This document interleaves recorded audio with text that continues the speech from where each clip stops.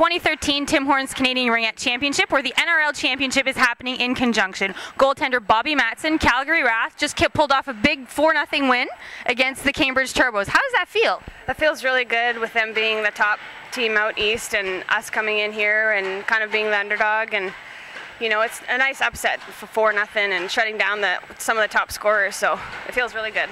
So for your team, starting off with a win in this type of an event, what type of momentum does that give you moving forward? It gives us a lot of momentum. We had a bit of craziness with travel and luggage, and you know, it's just to set the pace and set the standard and let teams know that we're here and it's not a joke. So I'll wish you guys the best of luck for this event. Tim Hortons is one of the major sponsors, so we have to ask everybody, when you go to Tim Hortons, what's your go-to order? Generally, a double-double with some sort of breakfast sandwich. You know, that's about it. That's the same stuff. And last but not least, a shout out to anyone who's watching tonight.